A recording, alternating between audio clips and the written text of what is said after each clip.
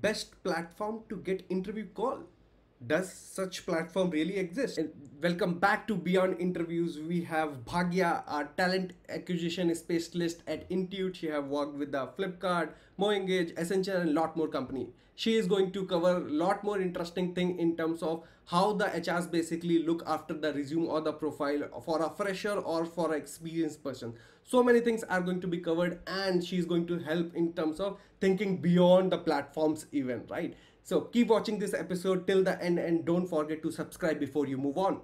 We have Bhagya with us. I'm glad you said yes for the another session for Chuck Day interview. And Bhagya, this time why don't you go and introduce yourself in terms of your professional journey? Yeah, thanks, Chirag. Thanks for having me as part of this webinar.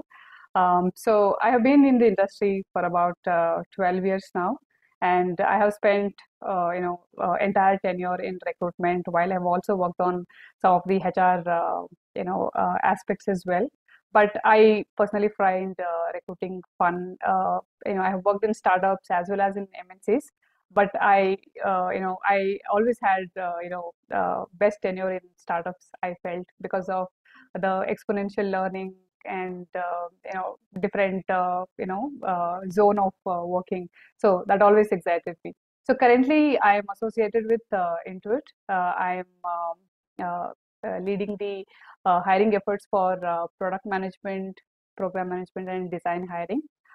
So happy to share this forum with whatever questions I can help with.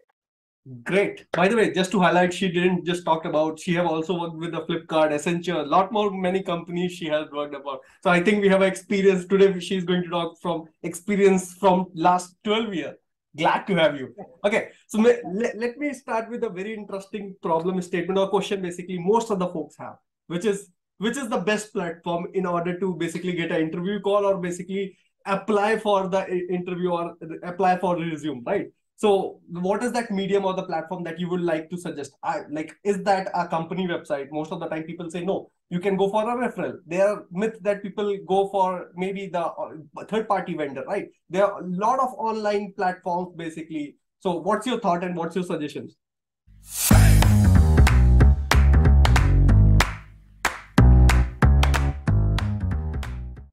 Yeah, like you rightly said, if we looked at 10, 15 years back, there were, hardly any number of platforms. So people by default, went to those platforms and, created their profile and applied for jobs, right? But we have evolved a lot, and you see, every possible, quarter or a half yearly you keep seeing new platforms, right? So sometimes it might be confusing for candidates, which platform to go to, where do I increase my chances of applications, all of that, right? Correct. So it's no different challenge for recruiters as well, because companies typically have licenses for a few platforms, and then there will be potential candidates beyond that as well, right?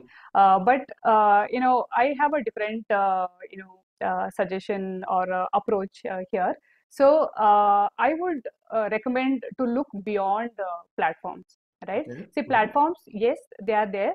You can keep doing that also, but there are a lot more to do beyond platforms. So when I say beyond platforms, so I'll cover this question into sections. One, I will cover for freshers.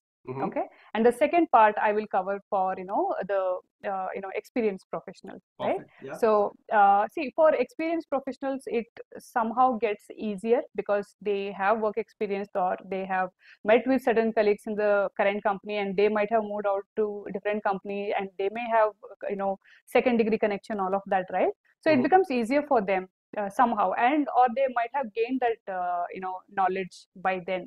But it is tougher for freshers, right? Especially for those students who are not from very well-known institutions, or they do not have proper placement or pre-placement prep, all of that, right?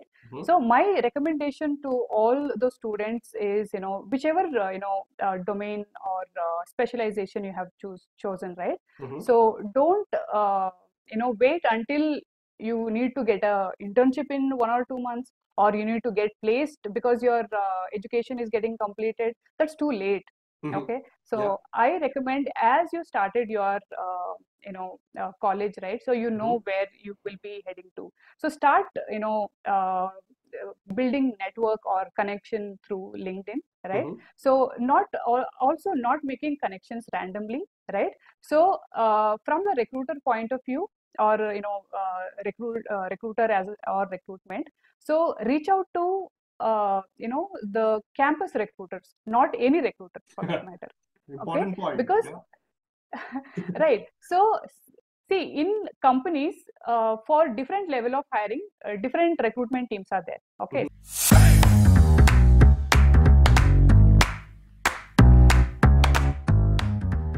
So there is a university or campus recruiting team, there is a lateral hiring team, and there is a leadership hiring team. Okay, so if you are a fresher, you are connecting with a leadership hiring recruiter or a lateral recruiter, they will not be of any help for you, at least in the beginning of your career, because the internships or the placements is end to end owned by the campus recruitment team. Okay, so you may think that, hey, I reached out to a recruiter from the same company, they can pass on the profile. No, it doesn't work like that. It is not that they will not be able to pass on. See, companies work and recruiters also work on a great scale, just like you guys build products at a different scale, right? Yeah. So we also do hiring at a different scale, and the complexities. So sometimes it's we may it's gets very challenging to keep a check on every email that we get. So that way you are reach if you in the first place reach out to the right spock, then your work becomes much easier, right? So that is one tip I would say. Start building connection early on and stay connected. Okay, not just you made a connection, they are there in your connection and forget it. No, so time to time you can just stay in touch with them. That's one thing. And the second thing is identify some of the key leaders, especially people with the title of engineering manager or a team lead or a director, right? So connect with them because they are your future hiring managers, right? So and also think of your current date and by the time you are aspiring career. So some people also will grow to a manager, right? So look for those experience level of employees, and then you start building connection. So people might ask, students might have this question that hey, we don't know how to use LinkedIn, or we don't know how to establish network, all of that, right? Come on, we use Facebook, we use Instagram, and we are all self-taught, right? So LinkedIn is one such friendly platform. So you just have to spend some time, and the workflow of it and user journey, everything is quite easy to follow. So that way you have all the help over there. So whenever you have a requirement or you need to apply for internship, so you can start reaching out to your connection. So that will increase your chances of getting placements also.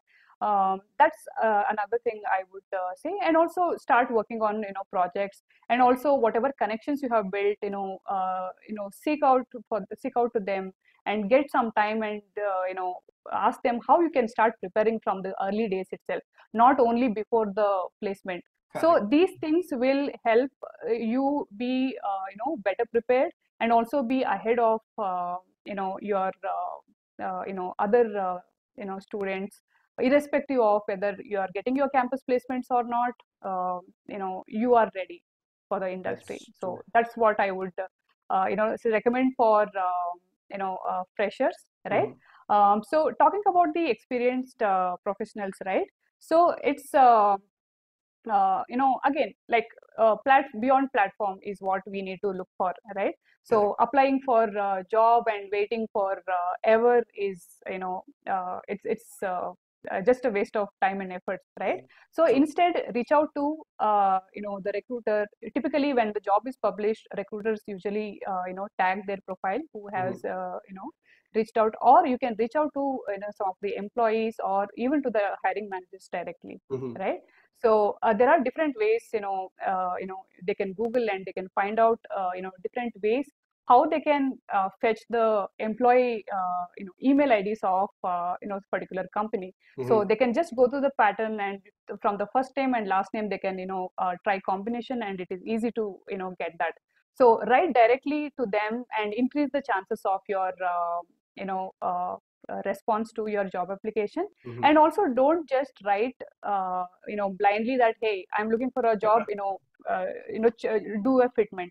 Instead, go to their career website, look through all the jobs, the location that you're looking for, and see which job best fits you, right? One or more jobs. So share the link with them that, hey, I feel my profile is best suitable for this. So why don't you please, recommend me for this job? So that gives them the sense that this candidate is interested and they have done their homework, right?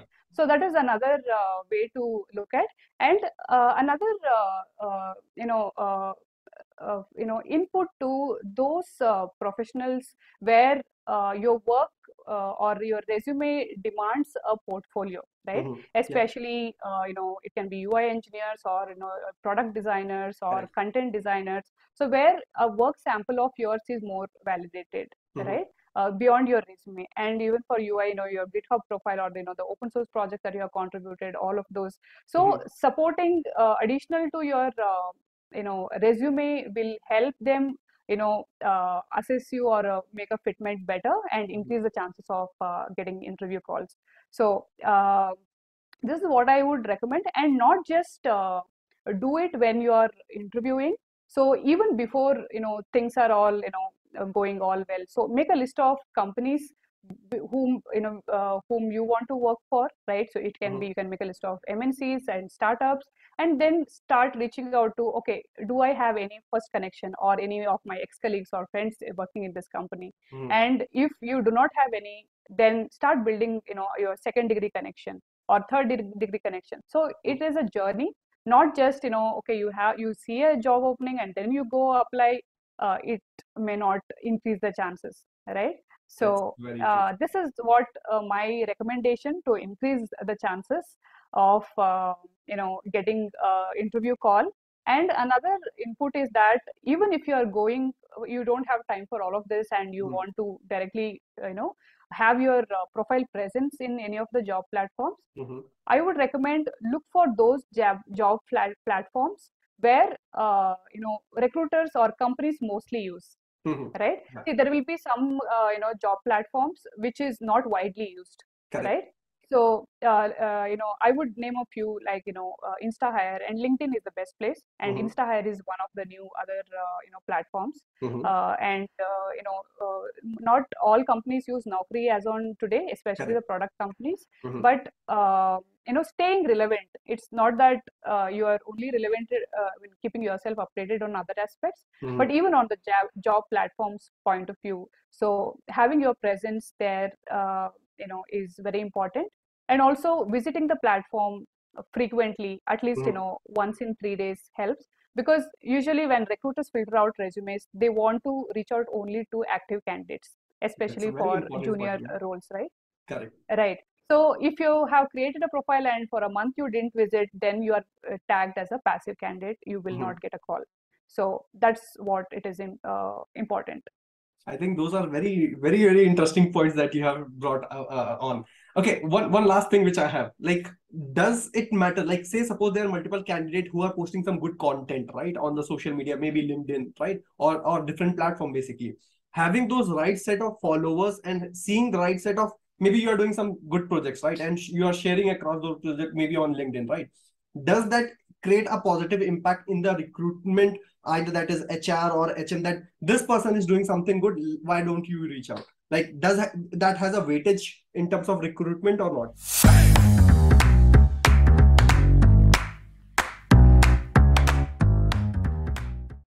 So whatever you're doing and you're trying to complement it to your career, right? So if Mm-hmm. it is relevant to your career is what it will be a add on or a Mm-hmm. plus point, but not if it is completely not relevant. See, I see some candidates, they are software engineer or some other technical role. Mm-hmm. They right, they are good at sports, right? Uh-huh. So there is no relation, or it may not add value to Value. the Mm-hmm. role that you are applying, right? So be careful about the if you have a medium profile Mm-hmm. where you are publishing a content Correct. related to your job role, so that will fetch you a better scope or chances of getting the call.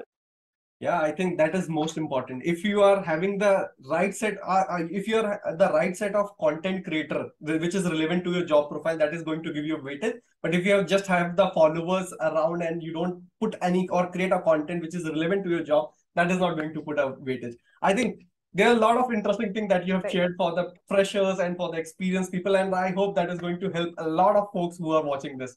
Yeah, I think thanks a lot. Thanks a lot, Bhagya. So basically, to come down and basically share your knowledge around the recruitment job.